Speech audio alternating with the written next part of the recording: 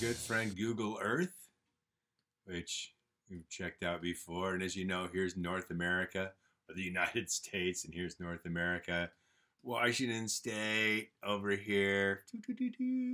There's Washington, right? We've already kind of looked at this. Oh, look, the Cascade Mountains with Mount Rainier and Mount St. Helens and that kind of stuff. And off the coast, we have the Juan de Fuca Plate and that sort of thing. Well, what I want to do now is let's talk about this part. This part right here, this flat area. See how it looks kind of different? And it is an amazing piece of planet. And that's the Columbia River right there. And we'll be dealing with that through most of this lesson. Is what's going on with Eastern Washington, because Eastern Washington has some amazing geology to it. Now, Western Washington does too, and here's the whole Seattle and Woodinville area around there with Puget Sound and Hood Canal and Lake Washington. But let's talk about this part.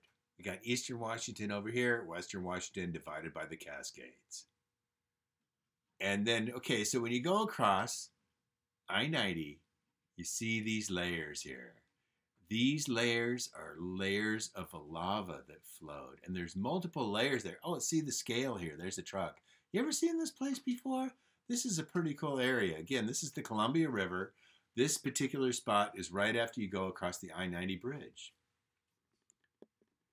And you have layers of basalt. That's what this type of rock is called. It's called basalt.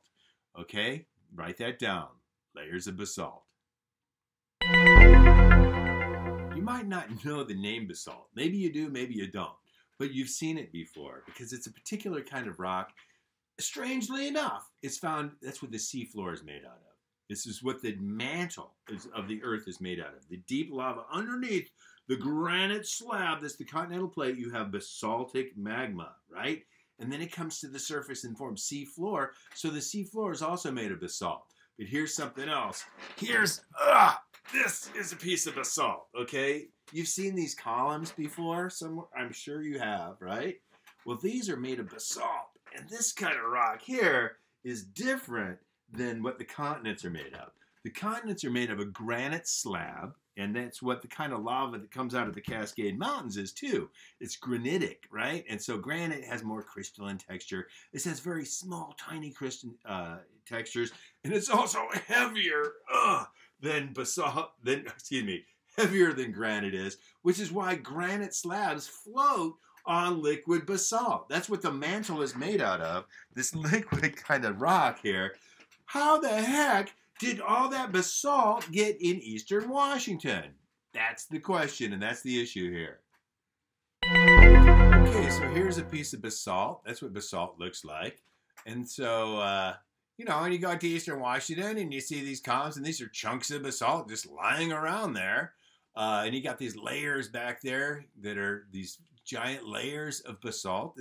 That's not sedimentary rock. Layers laid down over the millions of years by sedimentation. It's different than that. And so the question is, basalt in Eastern Washington, how the heck did it get there? And we have this whole different area. Look at the size of this area. It's called the Columbia River Basalt Group. And it's also called Flood Basalts.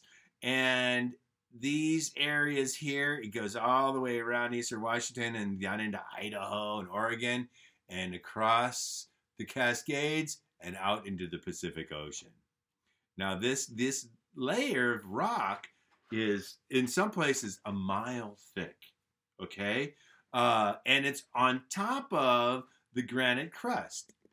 Okay, so it's these giant, huge deposits of lava that did not come from the Cascade Mountains, though. The Cascades make a granitic kind of lava. Now here, these little red triangles represent the different volcanoes in the Cascades. Yes, the Cascades are volcanic, but this lava came from a whole different place. It didn't come from the Cascade Mountains, even though it's near there.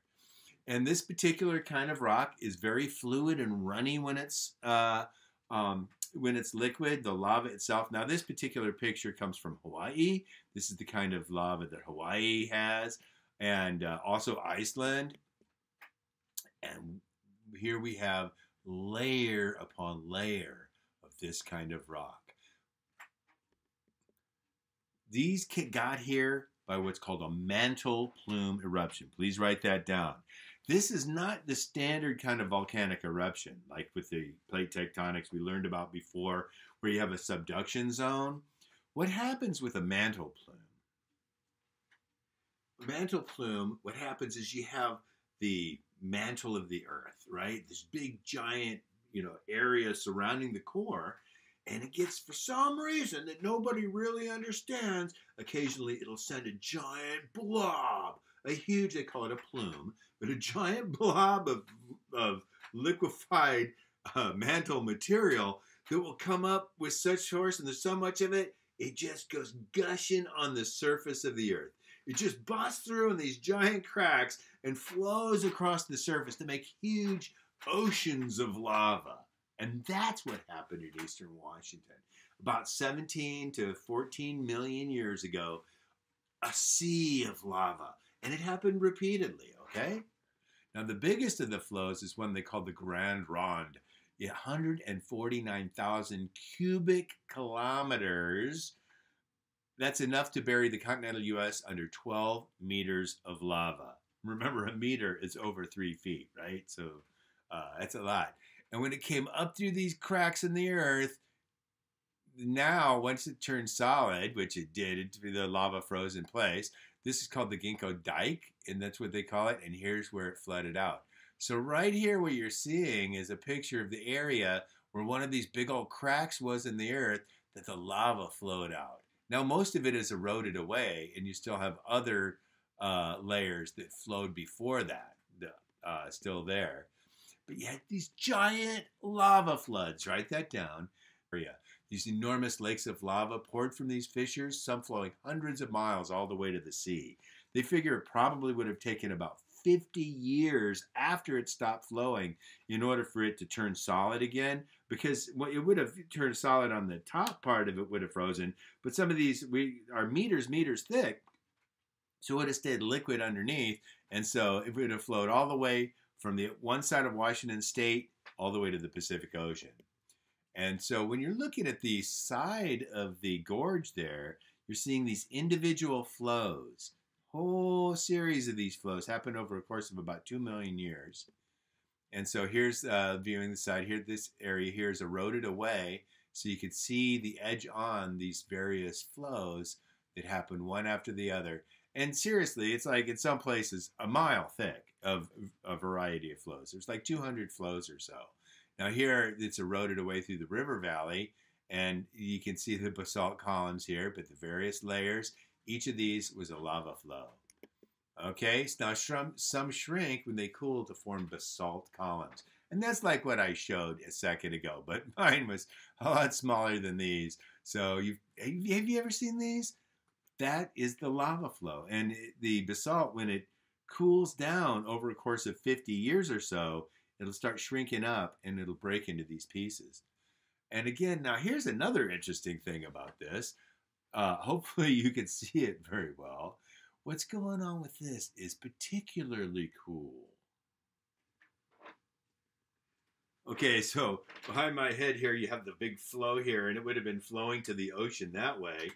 But notice down here, you got these other blobs. These are a caldera chain that have been left in the Earth, and they march boom, boom, boom, boom, boom, up to Yellowstone, right?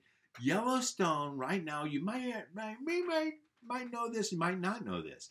Yellowstone is considered a super volcano. If that one erupts, I don't want to be anywhere near it, because it is one of the largest volcanoes in the entire world, and some consider perhaps one of the most dangerous. Let's hope it doesn't erupt in our lifetimes. Anyway, it's the remnant, the leftovers of the mantle plume eruption that happened in Washington State.